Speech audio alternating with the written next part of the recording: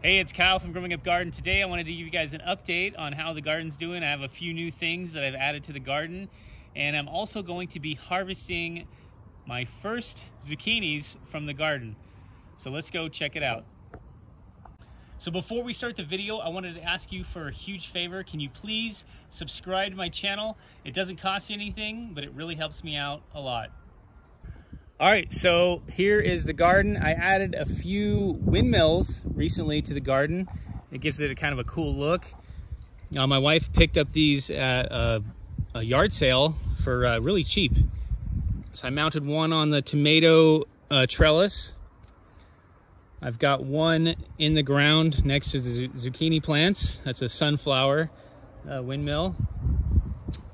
I've got one mounted on the melon trellis, and this one really spins, man. It goes so fast, it starts like shaking the whole thing. Might have to do a little bit more reinforcing, maybe. Yeah, they look pretty cool. My neighbor even likes them. And then I've got one in the pepper bed.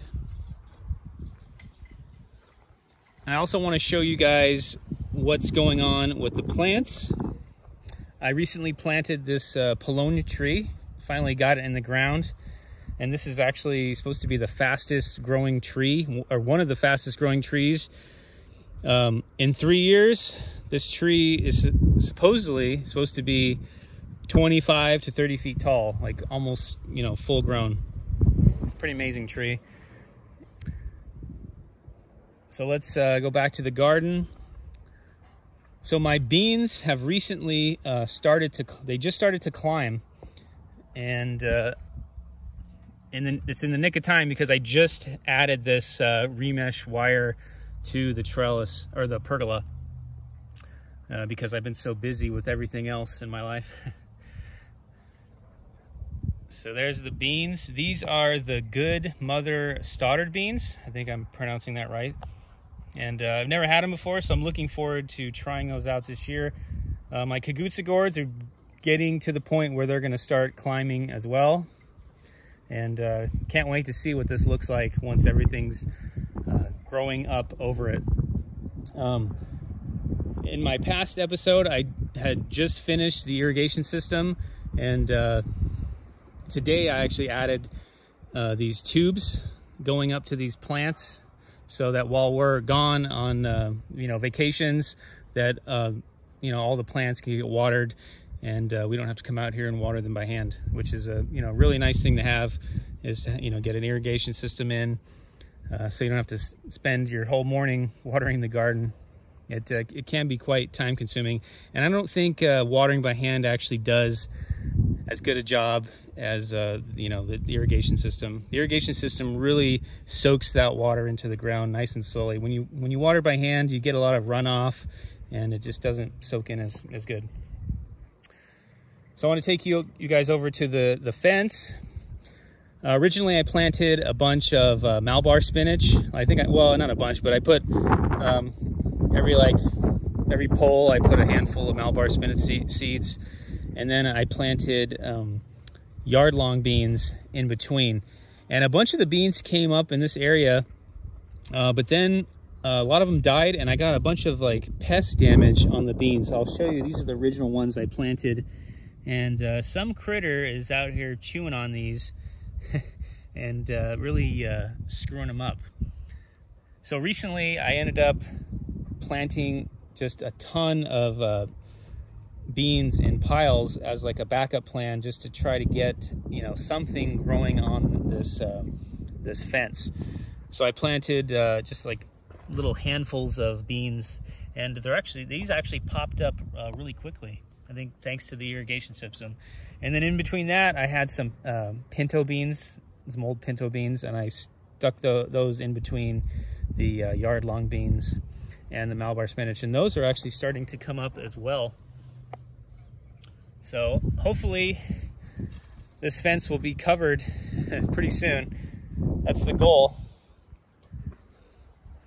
I'll show you the pepper bed. All the peppers are doing really well. They're actually, flowering, some of them. These are my Ajvarski peppers that I started myself. from seeds. And when I put them in the ground, they were kind of hurting because I left them too long in the seed starting tray. And but they've bounced back really well. And yeah, I'm looking forward to having some Ajvarski peppers this year. Kind of missed out last year, just on you know, didn't have time to start them. These are all the peppers that I bought from the store. I actually lost one of the peppers from the store. It was right here. So I ended up putting a leftover Ajvarski pepper right there. Hey, you better not mess up my peppers, buddy. Pepper. That's the cat's name. His name is Pepper. Don't mess up the peppers, Pepper. Hey, come on. He'll start rolling around on the plants if I don't shoo him out of there. Hey, you better get out of there, bud. But yeah, everything's looking good here. At the end of the pepper bed, I have bush beans planted, and those are going to start giving beans as well. They're getting to the point where they're going to start, yeah, they're starting to flower. I did lose some bush beans due to the kitties digging in here and doing their business. So I ended up planting some more right there, and those should fill in the gaps. So here's my melon trellis and growing area. Now, originally I planted mountain honey cantaloupes in here, and they didn't do that good. They didn't germinate very well. I think it's because of the, you know, the hand watering. I wasn't soaking it enough to get them to germinate. And I had a few of them come up, and the cats killed some of them, and then the pests kind of got to some of the melon plants over here. So I ended up just redoing this. I went to the nursery, our local nursery, and you know, got some new melon plants, and yeah, they're doing really well. Pretty soon I'm gonna have to start training these up the trellis. You can see this one's already starting to put out its little grabbers, and those things will wrap around and tie. It'll actually tie itself to the wire remesh here. So yesterday I finally put together the tomato cages. This is a cage I built a couple years ago and I had laying around, so repurposing that. I just staked it to the ground with these you know, leftover pieces of copper pipe that I had from a job, and that should be good to, you know, hold my tomato up. And then this one here I made a circular shape with the remesh, and I just tie wired it together with some copper electrical wire, and some you know, copper pipes holding it in the ground, and some, you know, concrete stakes, and that should be pretty sturdy for that tomato. Usually my tomatoes will grow all the way to the top of these tomato cages, so they have to be pretty sturdy to withstand, you know, that weight. It gets pretty heavy. It's pretty amazing. But we'll see what happens this year. This is a new garden and new soil, so it should get there. I'm working hard to get them to grow good. All right, so what else? We've got the bean teepee. The beans around the teepee are actually starting to climb as well. I've been trying to help them out by kind of tying them a little bit with some twine, just to get them growing in the right direction. So there's the teepee. All my tomatoes are doing really well. I've been training them up this trellis. I tie them as well, and I prune off any suckers so that they're not, you know, crowding each other on the trellis. Tomatoes are usually pretty easy to grow. I don't really have a lot of problems with tomatoes. It's usually beans and melons I have the most issues with. Peppers are easy to grow as well. So there's my kale plants. The kale is looking actually really good. Not a lot of pest damage on it. My eggplants, they're doing really good as well. The last week or two, they've really perked up, and yeah, they're looking really healthy. Give you a shot.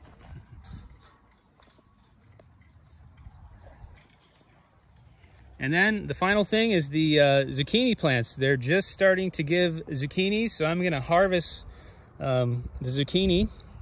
And I'm actually, what sucks is I'm not gonna be able to eat them because we're gonna be on vacation, so I'm gonna give them to the neighbor so they can enjoy them. So let's take a look at the zucchini. That's a nice big one. Let's twist that one off. Look at that, first of the season. Twist that one off. This one will probably be ready when we come back. Let's see if this one has any on it. This one, oh, it has some small ones. Those can stay.